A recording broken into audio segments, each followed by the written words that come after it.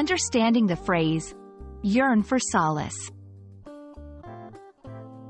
Hello everyone, welcome to today's English language learning video. In this session, we're going to explore a very expressive and poetic phrase, yearn for solace. This phrase is not only beautiful in its composition, but it also offers a deep insight into human emotions and desires. So, let's dive into the meaning and usage of yearn for solace in the English language. Yearn for solace is a phrase composed of two key words, yearn and solace. Let's look at each word separately to understand their meanings. Yearn.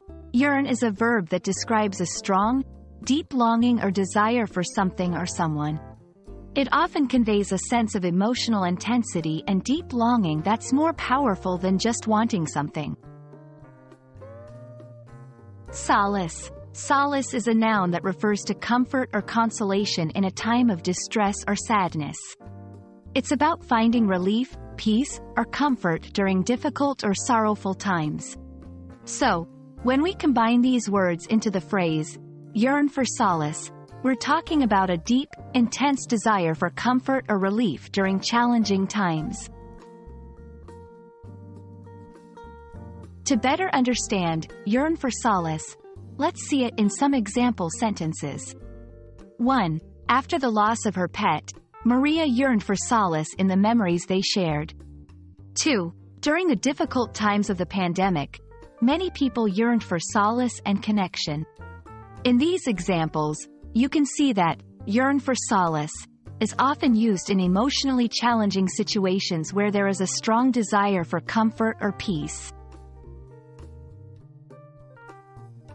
While yearn for solace is a beautiful phrase, it's important to use it in the right context.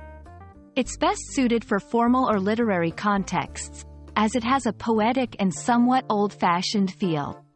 This phrase is appropriate when discussing deep emotions or serious situations. It might be too intense for casual or everyday conversations. I hope this video has helped you understand the phrase, yearn for solace, and how it can be used to express deep emotional longing for comfort. This phrase is a wonderful example of the beauty and depth of the English language. Thanks for watching, and keep exploring the rich tapestry of English vocabulary and expressions.